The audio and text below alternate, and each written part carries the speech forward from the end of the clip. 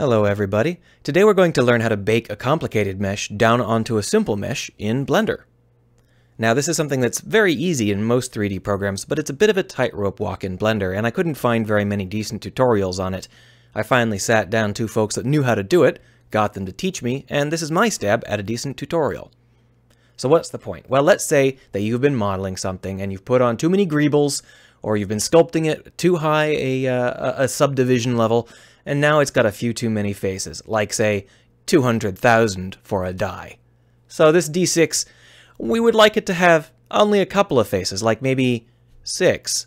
So what are we going to do to bake this 200,000 face object down onto a 6 face object?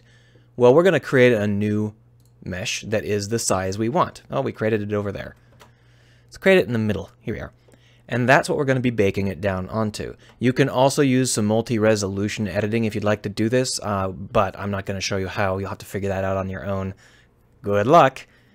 So now as we go through this, I want you to pay attention to everything I'm doing, because every step I'm doing is pretty close to necessary, and if you have anything set up differently, you're probably going to get a completely opaque error. So let's go through it.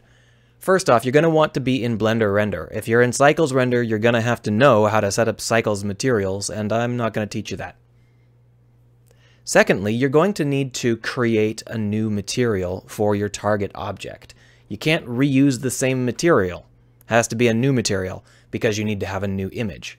So let's go ahead and select our cube, and then we'll create a new material, which we'll call the bake material. You don't have to call it a bake material. You can call it whatever you want. Now, what we're going to do when we're baking down onto this, we're going to take that complex topology of our 200,000 face mesh, and we're going to print it onto a texture. And we're just going to use that texture as our normal map. But that texture doesn't exist right now. So we go over into the images section, and we create it, new.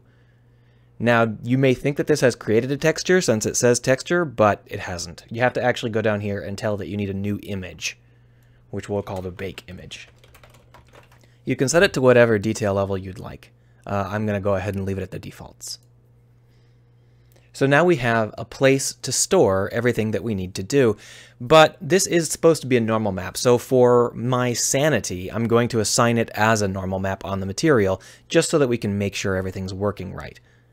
So over here in the material, we're going to scroll down, and we're going to take a look at our, where is it? Oh, is it over here? It's over here. Here. Unselect color and instead select normal. And that should do it, but right now there's no map. It's just an image that's free-floating in space. There's no relation between it and the object we've created. You need to UV unwrap your object. Now, if you've got no experience UV unwrapping your object, well, this is a big thing, and you have to do it all the time.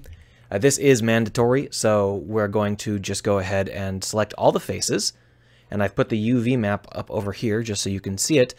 Go over here and we're going to select the Smart UV Project because we don't really care. And this is what we ended up with. Now the key to this is you're going to want to make sure that your UV map does not go off the edge of the image and does not overlap itself at any point. If there's any overlap, that stuff will get done twice. It won't work out right. And if it goes off the edge of the image, that stuff can't get printed to the image. So something like this is generally pretty good. You can do overlaps and stuff if you're feeling fancy-smancy, but you're going to have to learn how to do that stuff on your own because I'm not going to teach you. Over here in this window, we're going to go ahead and select the bake image. I'm not 100% sure that's necessary, but it makes it easy for us to see what's going on. Now are we ready to bake? Can we bake now? Yes, yes we can.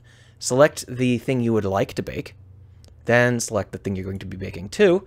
And what we're going to do is we're going to go over to this little camera icon, and then we're going to go down to the bottom where it says bake. Boink.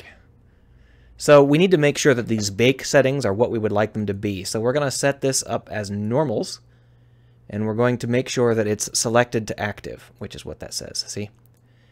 You can do this with a multi-resolution editor if you're sculpting more carefully than I am. I'm not going to be doing that today. You're going to want to have a distance.